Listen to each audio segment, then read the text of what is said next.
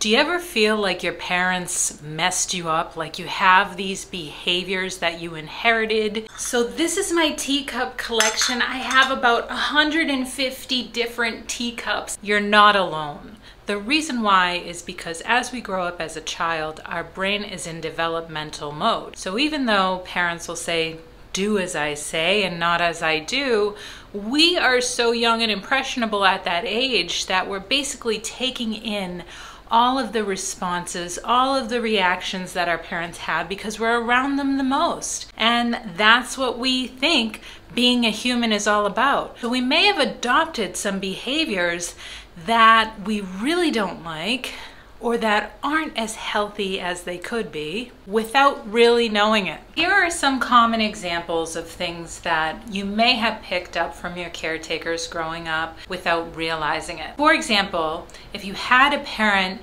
that was afraid of confrontation and never really learned how to communicate well, you may have picked up some of those traits and find yourself biting your tongue but not finding a way of how to communicate or set boundaries. We're all human, and we all tend to either underuse or overuse certain emotions. Let's say you had a parent that overused anger.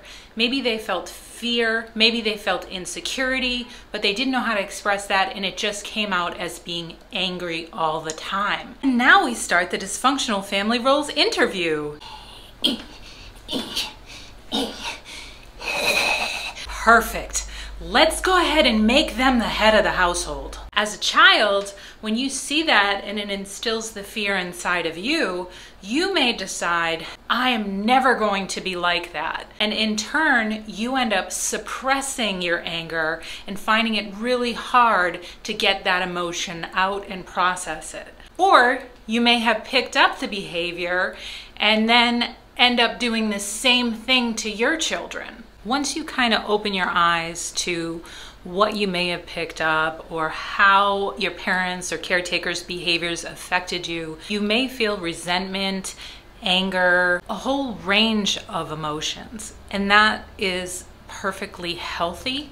Don't let anybody tell you that you shouldn't feel a certain way. So any behavior is simply a behavior. It doesn't mean that's who you are as a person. It doesn't make you a bad person. Think about it. You're learning these things as a child. Throughout most of your life, you've reacted a certain way. What is in your control is how you decide to heal yourself. I believe in you.